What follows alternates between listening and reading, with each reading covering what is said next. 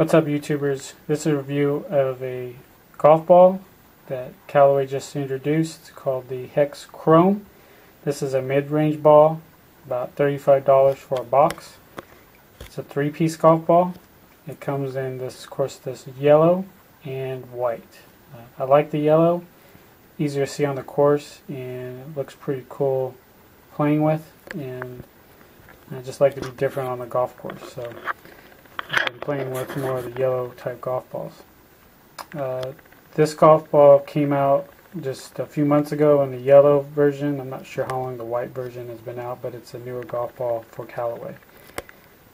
Three-piece golf ball. It's a firm cover to it. And here's a good look at the, put it down. Good look at the yellow. It's not a sparkly yellow. It's more just of a plain yellow. So it's different than the Strixon or the E6 Bridgestone versions of their yellow golf balls that have more of a sparkle green tint to it. This is just straight yellow. Golf ball itself is pretty self-explanatory. You can see the hex dimples there that Callaway uses. Red numbering, and then of course they always have now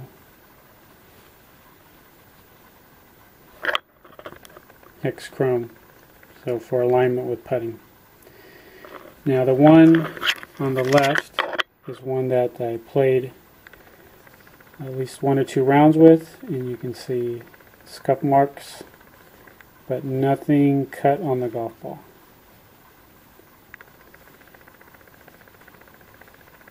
So golf ball does a pretty good job.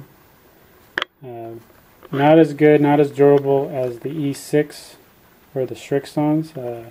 Those tend to not get as scuffed as easy as these Callaways. But I really like this golf ball. I hit the golf ball pretty high.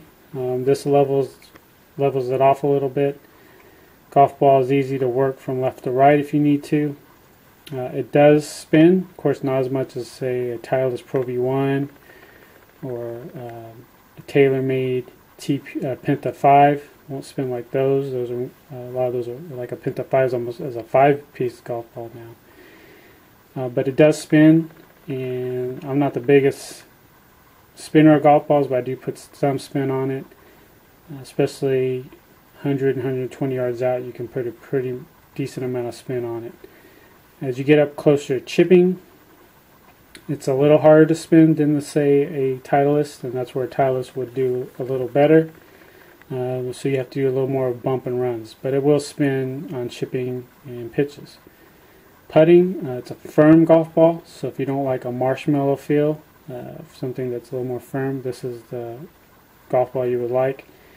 And that's what it feels like on everything. Driver, irons, it feels very firm when you hit it. Overall, great golf ball, great price point, and for a mid-range ball, and so you save a few bucks playing the ball, and I think you could play one ball for 2 or 3 rounds, and if the scuffs don't bother you, then you could probably play it for much longer. So enjoy this golf ball. This golf ball that I will predominantly be using through 2013, and hopefully Callaway will keep this out a while. Usually golf balls, every 2 years now they're coming out with new ones, so I'll probably be buying a few more of these. But if you like yellow and you want a premium ball but not a premium price, save a few dollars, then this is the golf ball for you. Hope you enjoyed the review. If you have any comments or questions, leave them, and I'll check you guys out later.